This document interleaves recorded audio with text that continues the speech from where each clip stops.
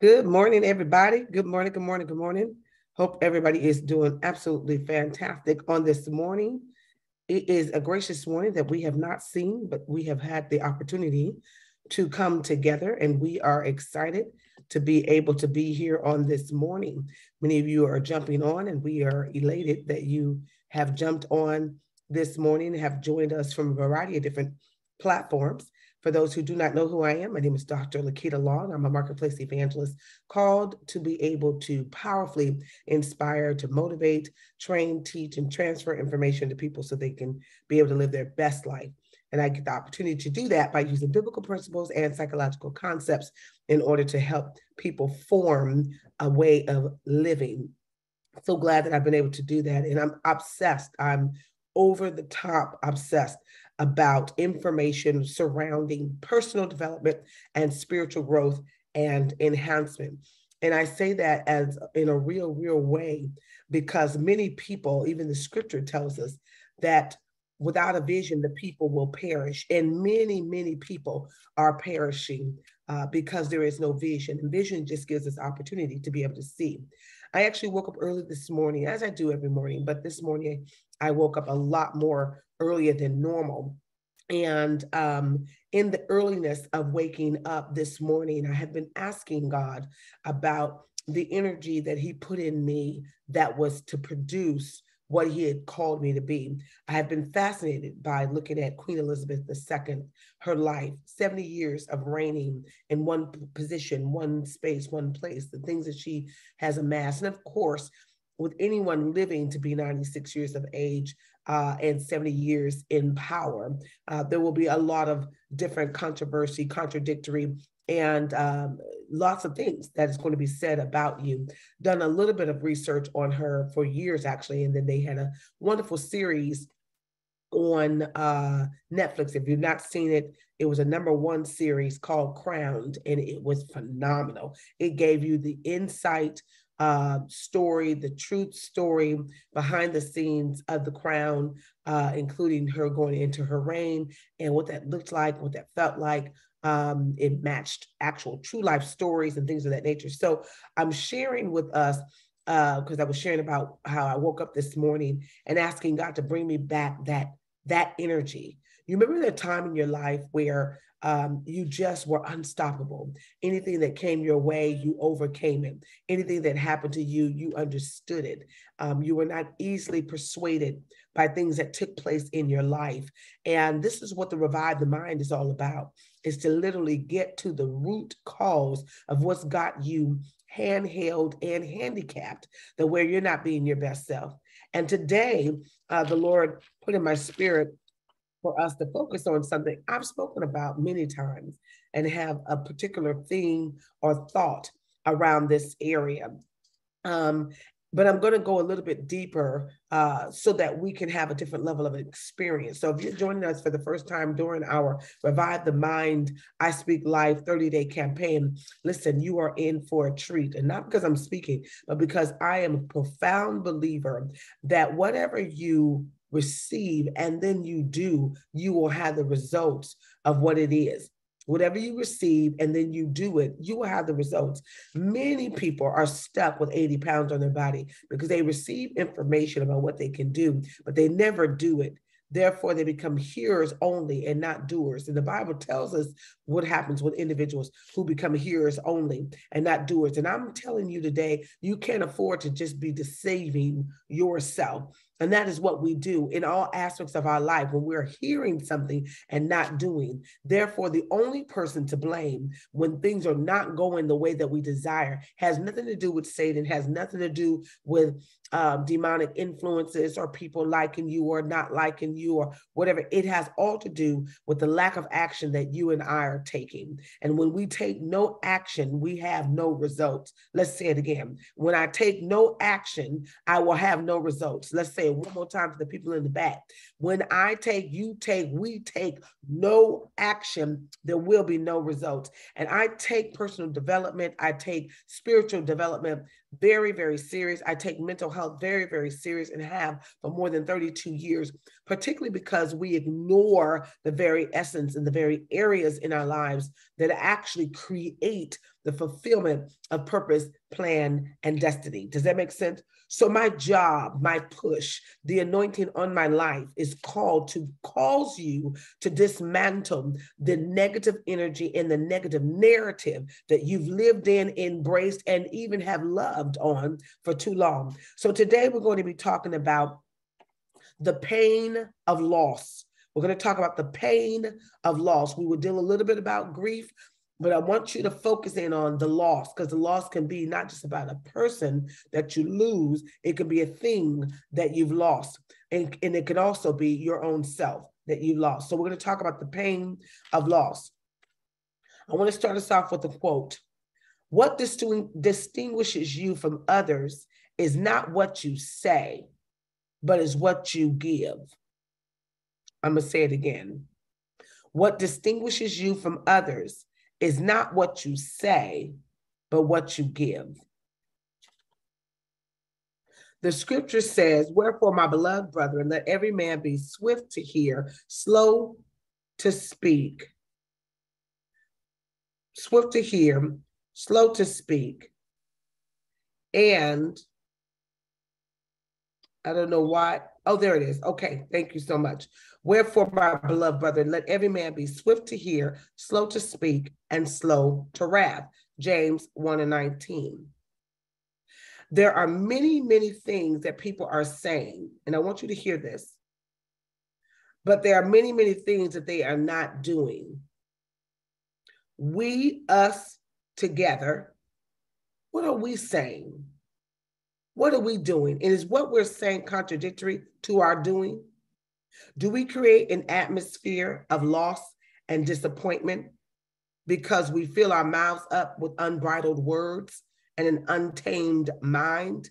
The answer for many is yes. We are constantly moving in the spirit of creating loss and disappointment by the words that we say.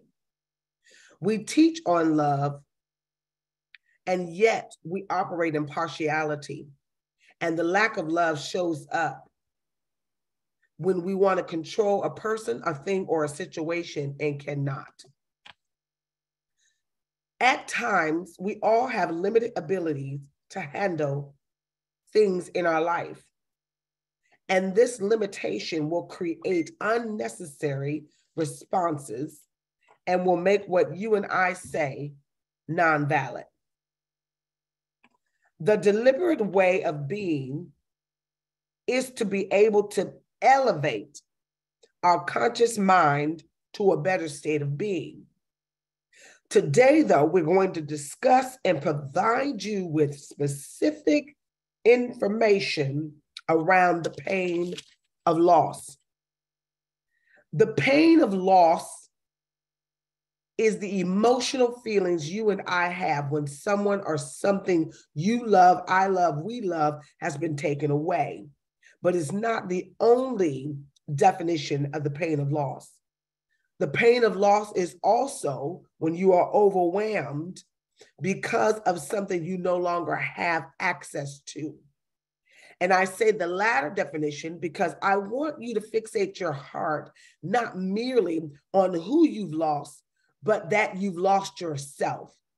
Most people's acting out in attention-seeking behavior is due to the fact that they have lost themselves, unable to speak clearly about their own desires. They lack the ability to put in place healthy boundaries. They do not have a sense of motivation and momentum on their own. They have to always be coerced by a mission or a vision. And usually that's indicative of the fact that you have lost yourself. And when was the last time that you have grieved about losing yourself? Most times when you have depression, it is an arbitration to the fact that you have lost yourself. When we move into obesity and we lack the respect to our bodies and neglect it, we have lost ourselves.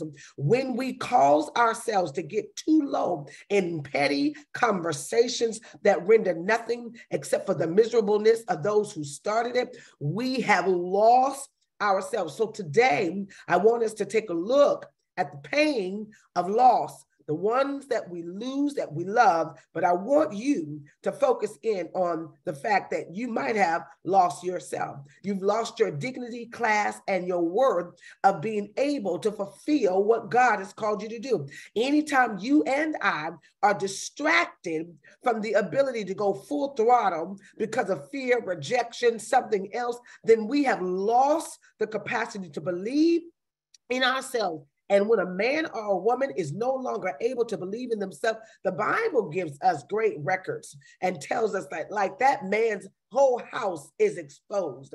That man's whole house, it's like a man that has a house with no walls. Anybody can come in and destroy it. And so what we want to talk about is the pain of loss, but I want to make sure you understand the context of what's been lost, not just the loved one that you lost through death, but I'm also talking about the loss of yourself that you lost through assassination of your character, or just the overwhelming procrastinating spirit that has robbed productivity, energy, and effort.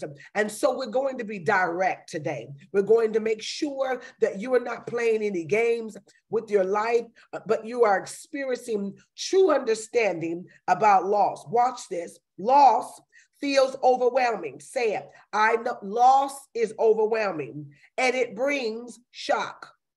It brings numbness. It brings immense sadness. Loss brings about denial. You will move in denial and you will deny others.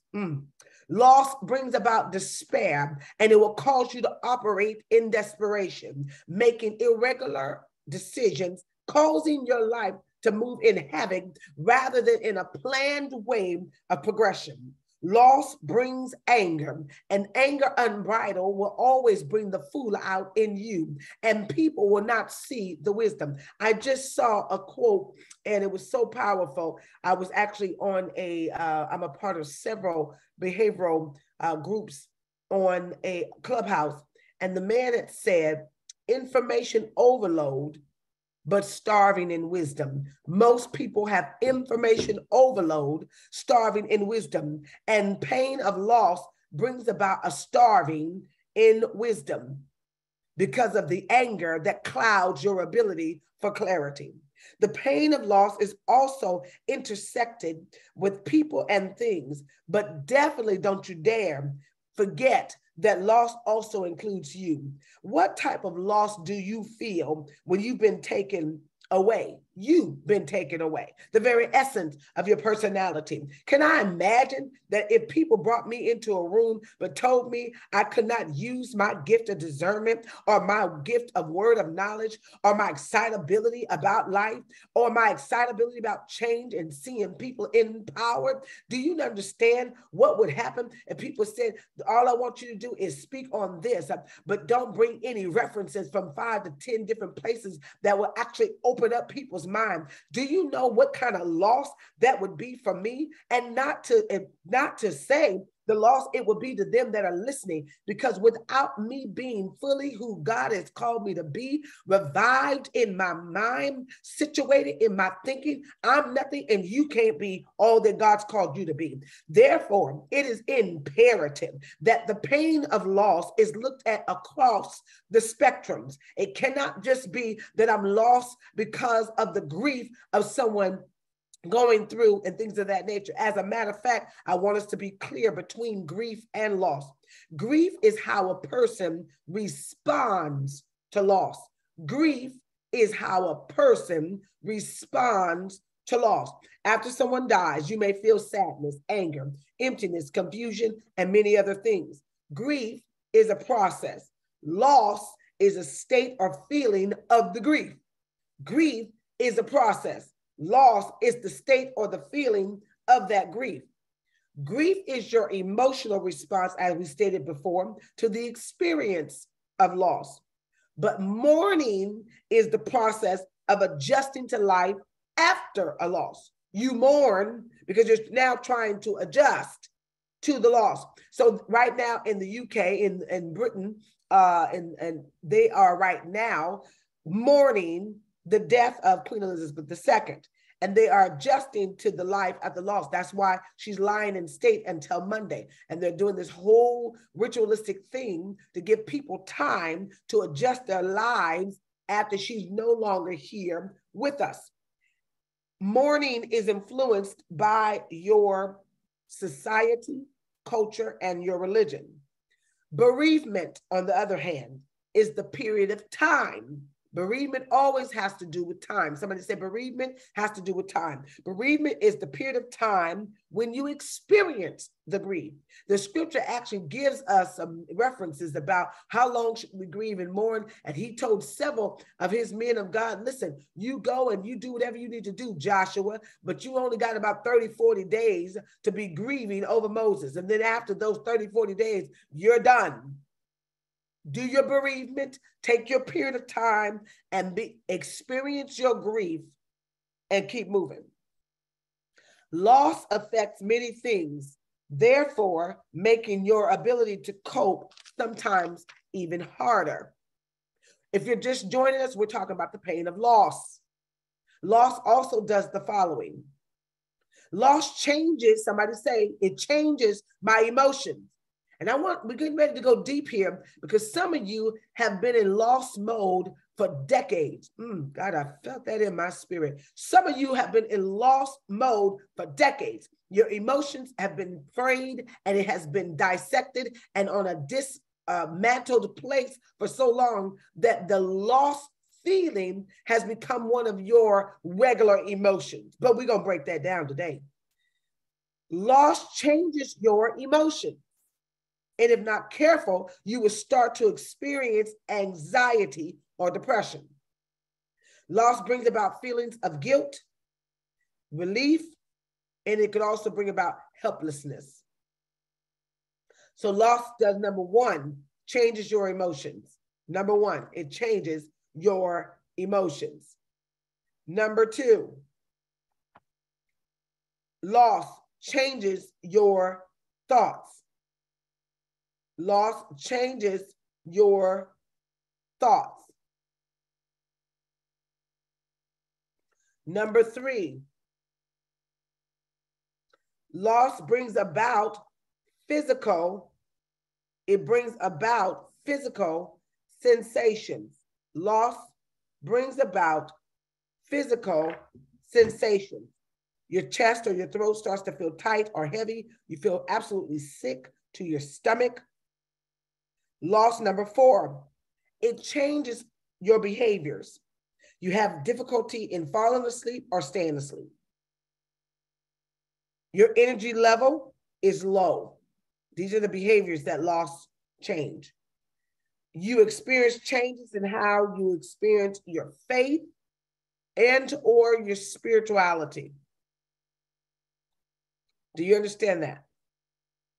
Grief and loss can make you question your beliefs in God and how you see the world. And many people, I think, who vacillate from what they believe concerning God and the Bible and this and the other, I believe they're in a state of some form of loss. Unidentified, yet it is loss. When we experience loss, it happens in waves and cycles. Grief happens in waves and cycles, but loss can happen every single day. As long as we empower the feeling of the loss, it can happen every single day. This is very important. The pain of loss is the remuneration of what is no longer and the belief that this is what you were made of or should do. Let me say it again. The pain of loss is the remuneration or the constancy of saying or repeating a thing, rehearsing a thing of what is no longer. And it's the belief that that is what you have been made of, or that's what you should be doing. That is the pain of loss. It's the constancy of the rehearsal. It's the constancy of the remembrance. Okay, both of my parents are deceased, mom and dad. My father was killed in a drive-by shooting when he was 65. Devastation.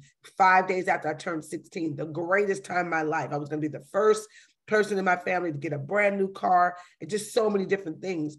And as a way to commemorate the death, I just opted. I told my mom, listen, we just opt not to do the loan for the car and just go on with what the plans we need to do.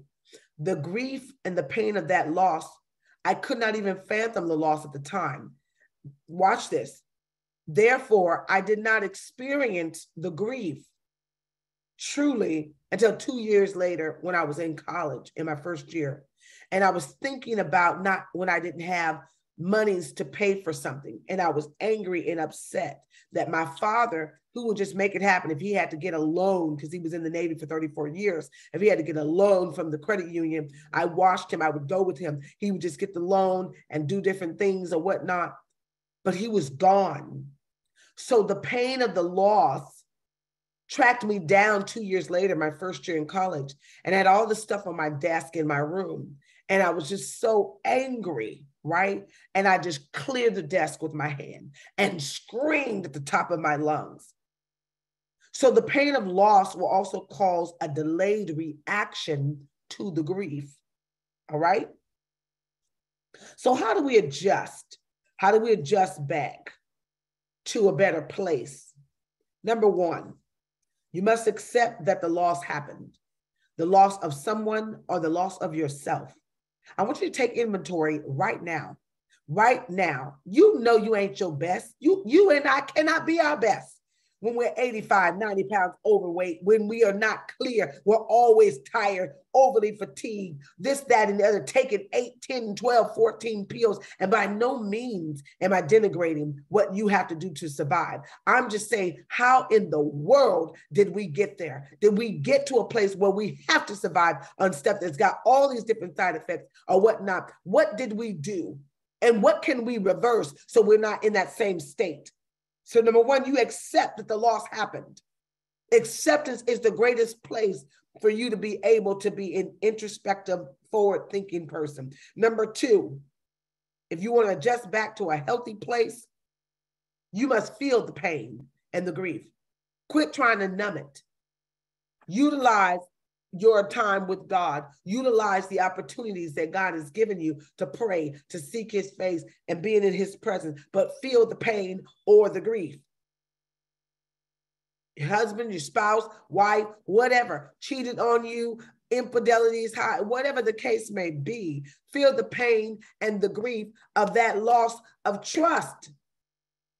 And when we don't feel the pain, we have high anxieties, panic attacks. Come on here. Depression overwhelms us because we have remember we talked about this, we got a reality going on and then we got something else that's not true and we're not wanting to deal with the truth of a thing. And so we're trying to stuff what's not true and create a different reality. And that's when we start becoming unbalanced mentally. Deal with the pain. Number three, adjust to life and move on. We are thinking that things are just going to be what they're going to be.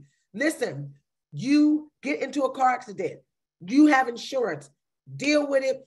Thank God you didn't die. Find out what's next, what's going to work for you. Having it unfixed, having it fixed. Fix it, move on. Quit going over and over in your head that you had it. You create trauma pockets. You create trapped trauma every time. Oh, I remember when. And it's not of a testimony space. It's of a recollection space, as if you owned the experience so to the point where now it has put you in like, I can only speak on it, but I can't testify about it. That's different.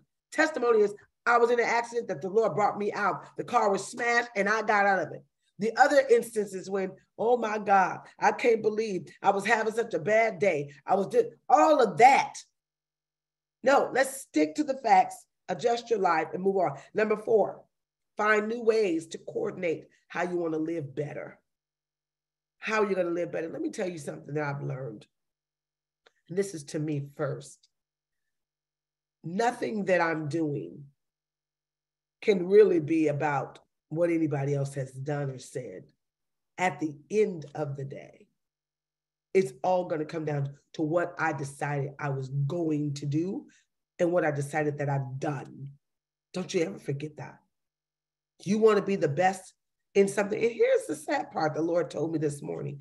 Many of you have stopped wanting to even be the best. I don't even know where that even came from. I'm just trying to make it. Well, you go ahead and you make it on over here. Because life's too short to just want to make it. He said we would.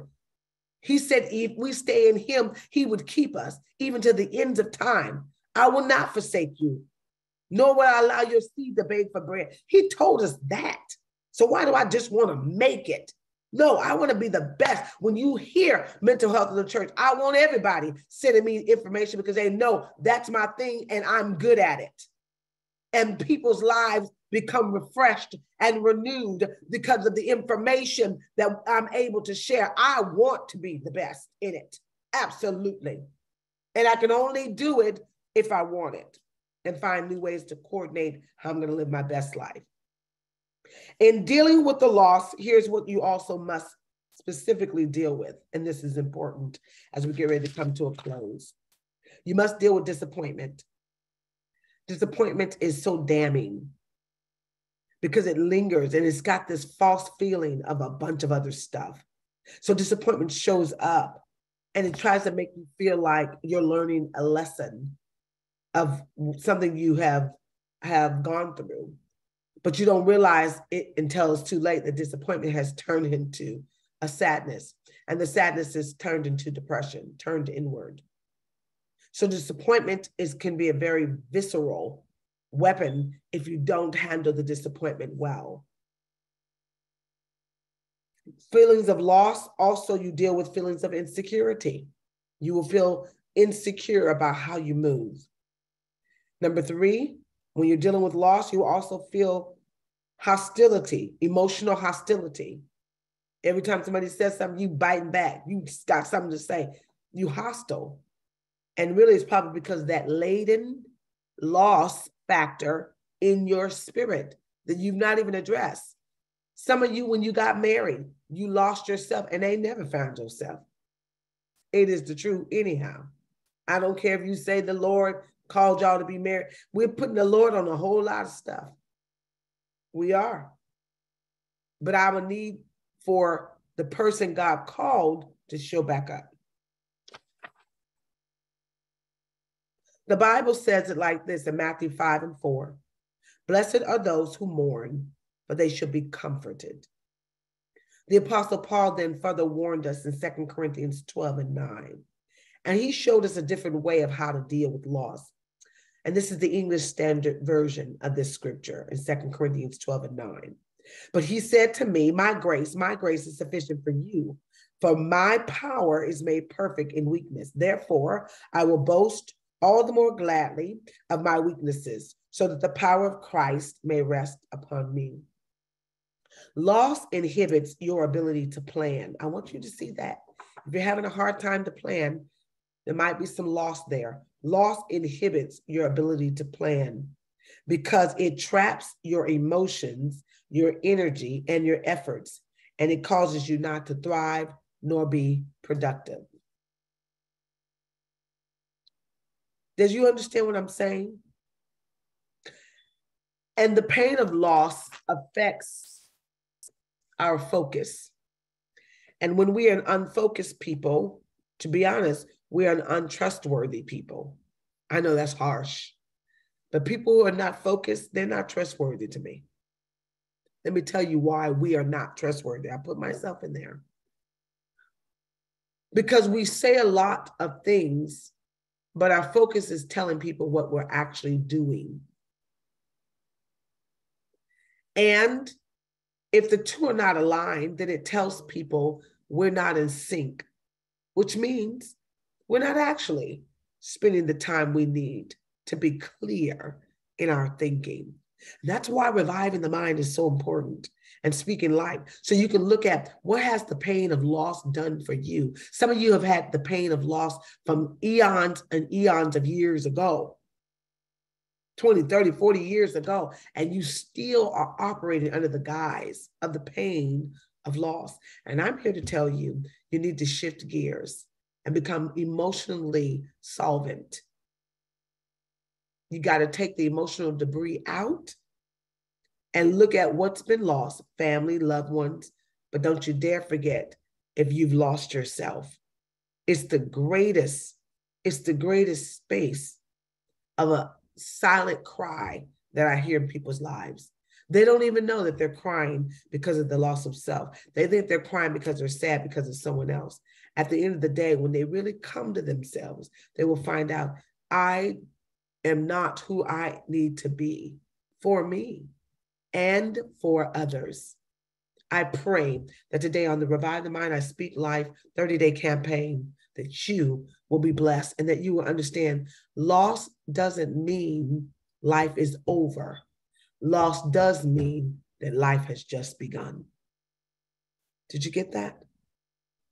Loss does not mean that life is over, but loss does mean that life has just begun.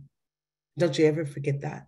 Whether it's a loved one that you've lost or you figured out today, God, I've lost myself. I'm way over the top moody. I way give people too much attitude. I'm no good for nothing in this moment because I'm inconsistent in my ability to be focused and committed. I know if that's you, repent before your God, repent to your own soul, and then change midstream. All right. It's been my blessing. I pray that you have been blessed. Remember, get your shirt, get your I Speak Live shirt. It's absolutely imperative for Inspiring You Counseling Center so that we can be able to do more things for people around the globe. Buy your shirt. Our desire is to sell 25 shirts a day. We need to sell 25 shirts a day.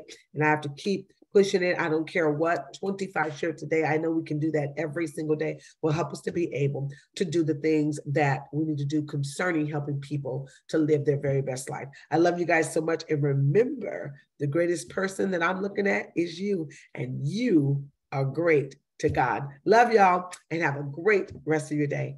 God bless.